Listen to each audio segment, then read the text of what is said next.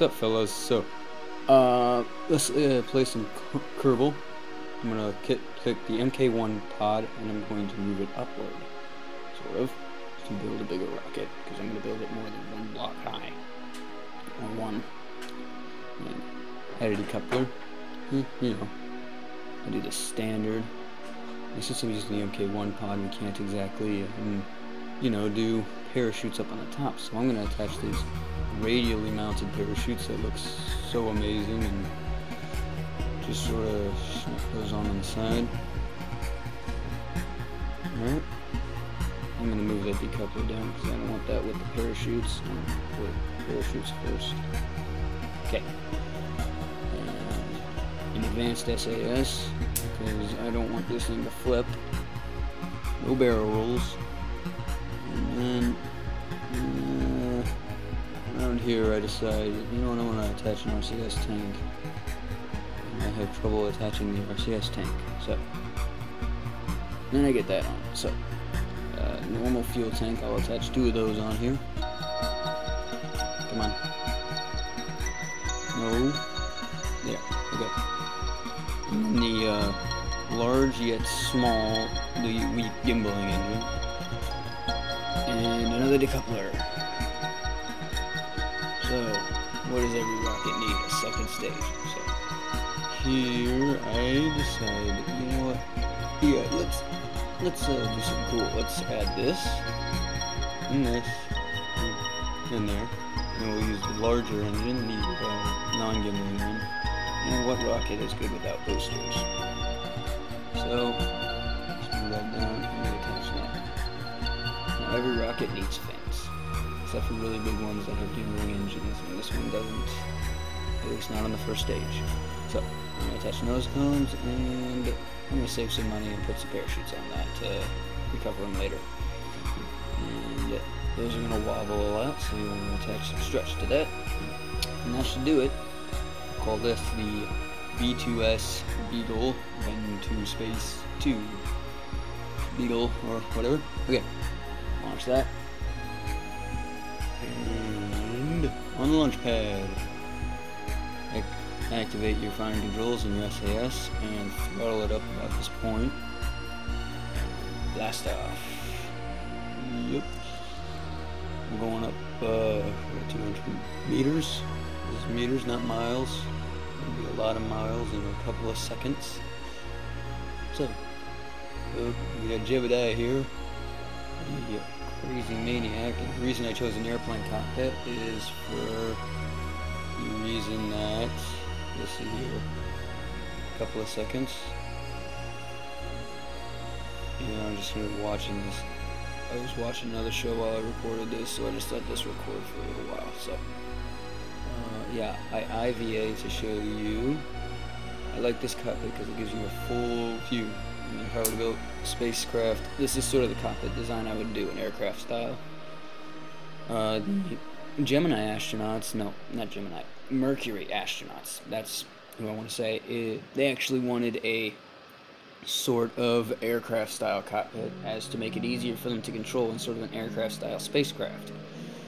NASA sort of, well, they didn't exactly listen to their astronauts at that time and made them their little cannonball nose cone style rocket that we see.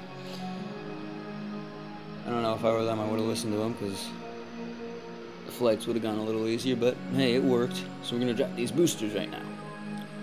And I'm going to throttle up to max and start to arc over to the 90-degree vector. This will allow me to, this is called a gravity turn. You want to do this about at 10,000 meters and my rocket wasn't cooperating.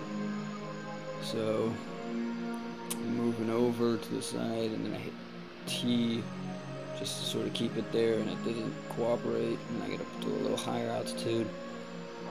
A little easier to control, and I get it working out. Yep, here we go.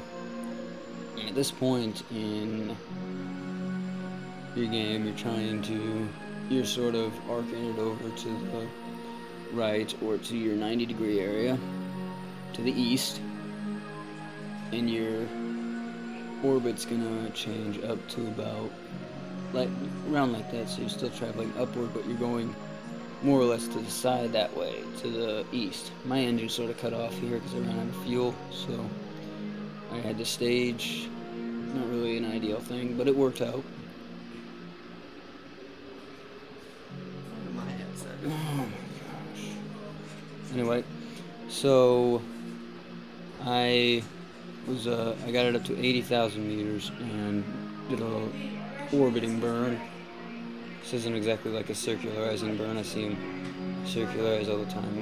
My burns aren't very fuel efficient. If you can see my stuff over there, it's sort of draining real fast, and I'm not watching it. I'm only watching my altitude. I get up to 305,000 meters. I had to maneuver and circularize it there. Probably wasn't the most fuel efficient way to do things, but you know, that's what I did.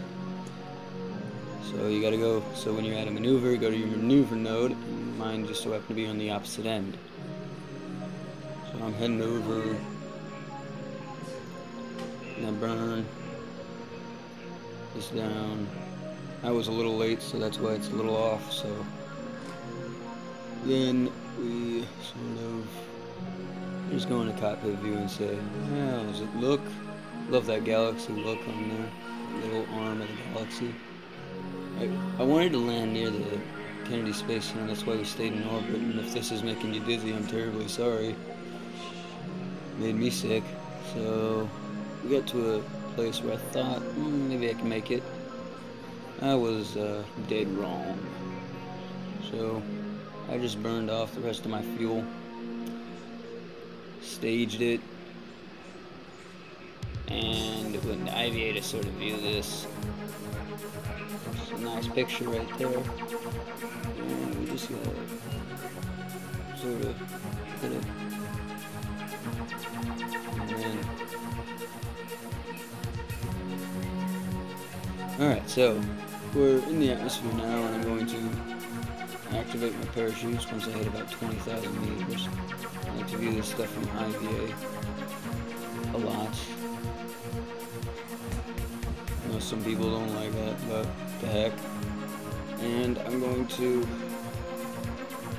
come down. If you look at my orbital speed, I'm at about 24,000 meters a second. That is not something good I really wanted to do. It came down a little steep, which is why this took a very long time to slow down. If anything, I'm glad I deployed my parachute around here.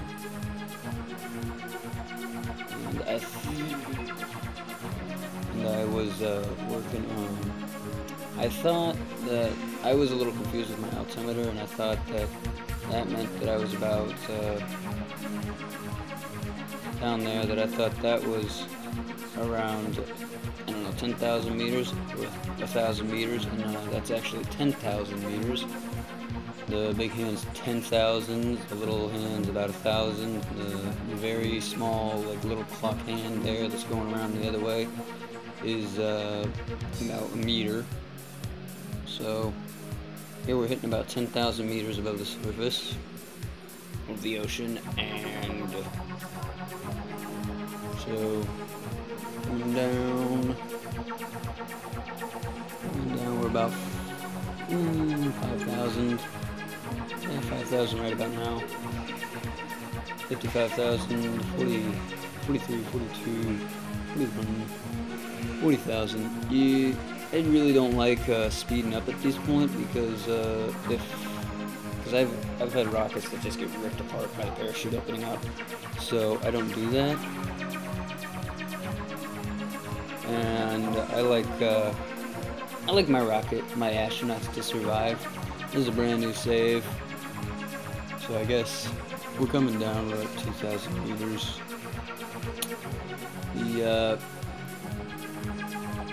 This is probably exactly what it'd be like, sort of sitting there in mission control going, did he make it, did he make it, did he make it? We're watching this come down, the parachutes are flailing everywhere. Oh my gosh, did he make it?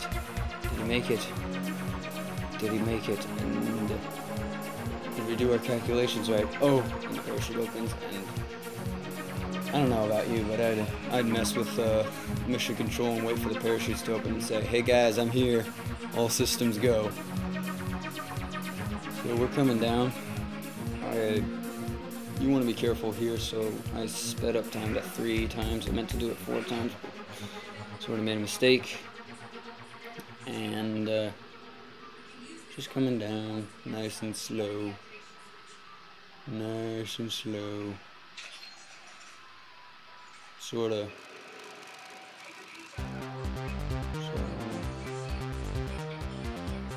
Yeah, sort of boring. We're at 150 meters, and I'm gonna slow it down to normal speed. You see my computer glitching out, and you've seen that a while. That's just, I don't know what's going on. It's never done that before. It's probably because of my recording software. I'm using QuickTime, and I hate QuickTime, but I don't have the money to pay for anything else. So, yeah, it's gonna be quite a while before I get any better at this. So, I start messing around with the keys and try and get back into character view, and I accidentally hit the V key, which is the camera rotation. I end up getting orbital view and auto view. In 3, 2, 1, we did it.